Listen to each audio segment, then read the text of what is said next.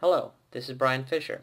I'm a Senior Enterprise Monitoring Consultant for Prolifics, an IBM business partner, and today I'm going to demonstrate the Application Performance Management User Interface, also known as the APM UI, which is part of IBM's SmartCloud APM solution.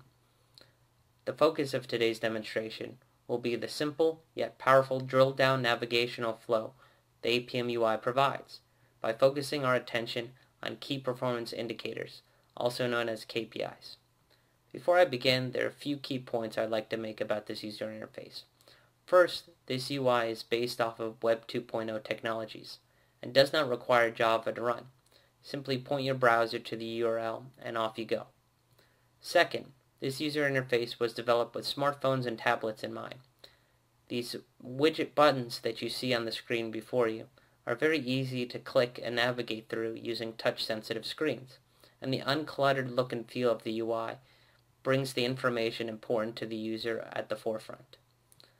Thirdly, and most importantly, this user interface is primarily used for problem isolation, not problem diagnosis. That can later be done in the Tivoli Enterprise Portal interface. So here we go. First, we note that we have two applications in critical status. We're going to be focusing our attention on the trade application.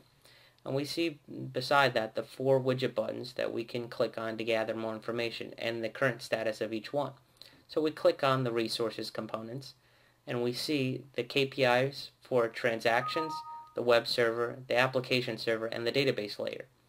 And each one of these KPIs you can gain more information about it by simply hovering over the indicator. Now we see we have transactions that are failing, so we can click on it and gain more information. Well, we see overall the volume has been increasing over time, or the last hour, the number of bad requests, and we see the response time has been pretty flat though. And we can also see it as a trend chart. So we know we have volume of traffic that's failing. So let's isolate why.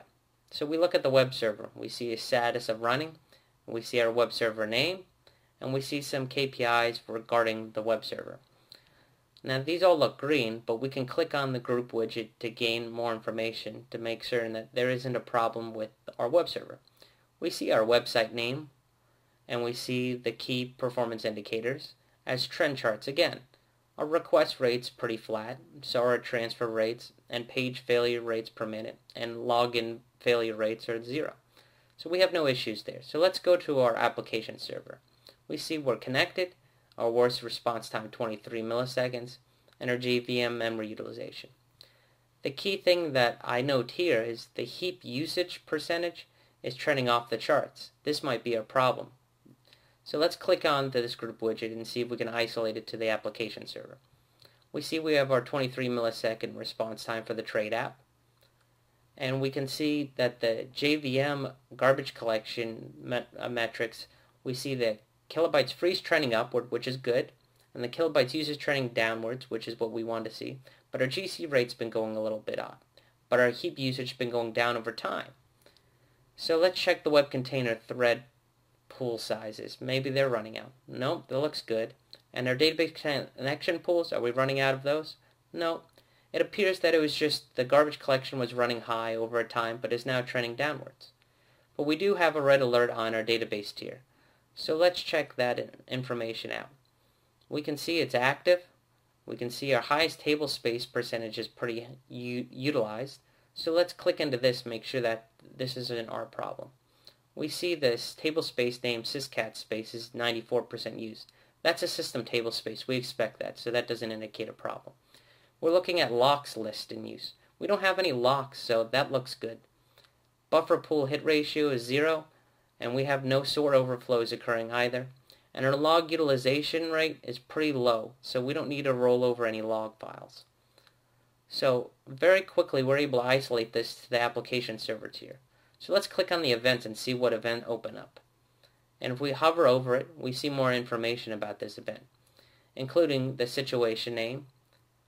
And we hover over and we can see the ID in full. And we also see the severity of warning. And our display item indicates the URL that's violating our threshold for response time.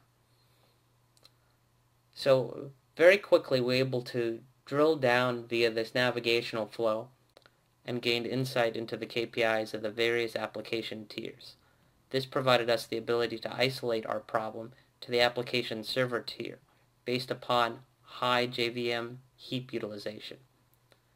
So I would like to thank you for watching this video, and you may contact me anytime at bfisher@prolifics.com. Thanks and have a great day.